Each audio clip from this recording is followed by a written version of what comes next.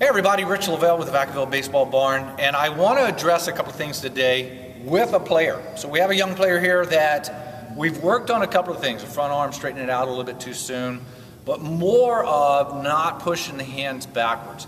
He's been through our 7-hour program, somewhat of an advanced hitter, so I'm going to be here with him today and ask him to do a couple of things. One, I want him to increase his stride a little bit.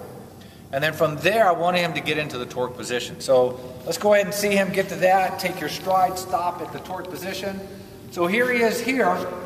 And all I want to do is bring his hands away from his body just a little bit. And then I want him to pinch that knee in towards his front just a little bit more. Here's where we're creating separation. All right, loosen up back here because I'm going to pull your hands back. So it's not this. This is not creating separation. That's creating weakness. As his hands are right in here, head and eyes are going to be level to the pitcher. His hands are right at his shoulder. But if you notice, his hips are facing, or at least starting to turn towards the first and second base side, and his shoulders are staying back. Okay, go ahead and relax.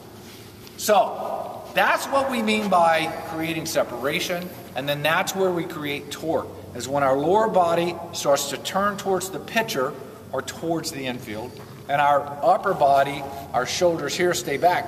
If you'll also notice, his front shoulder was down, okay?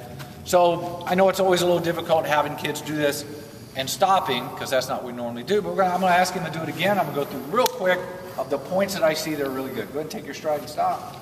So again, we won't stop back here, but I'm getting him into this position so he starts feeling it.